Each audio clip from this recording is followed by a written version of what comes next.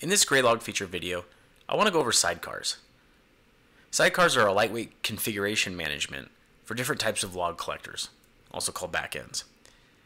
Some of those common backends are WinLogBeat, NXLog, FileBeat, MetricBeat.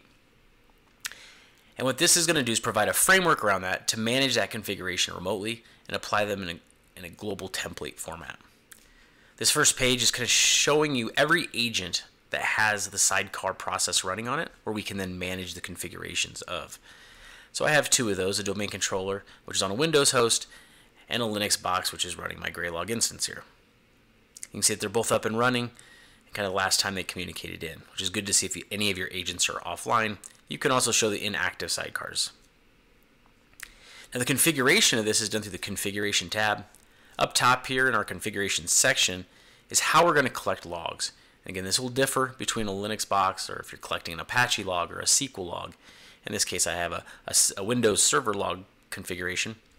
And to go ahead and edit that, you can see what's happening.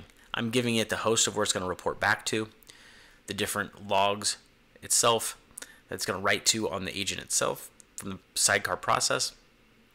And then down below is what am I going to collect. In this case here, I'm collecting the security system and application logs, and I'm doing a little filtering because I have one noisy event I just didn't want to collect. Now once you make that configuration, you can come back into the Configuration tab up here and save that off. You can give it color codes, which then help distinguish that later on. I'll show you in just a second. The other thing I wanted to talk about here, though, on this page is log collectors. We have a few of these built out of the box, the WinLogBeat, FileBeat, and NXLog, but you can also create your own collector too.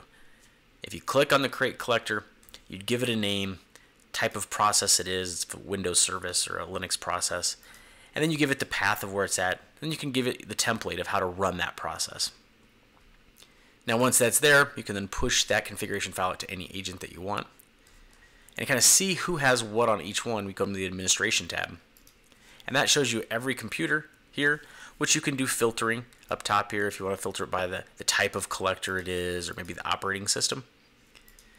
But in this case here, you can see my domain controller is using WinLogBeat. The process is running on that box, and it has that server template file pushed to it.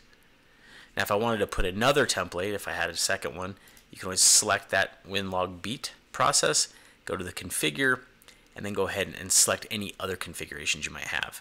So one host could have 4 to 5 configurations depending upon what you need to collect. You can also control that process up here by doing a start, stop, or a restart. I hope that helps understand a little bit more about the Graylog sidecars, and happy logging.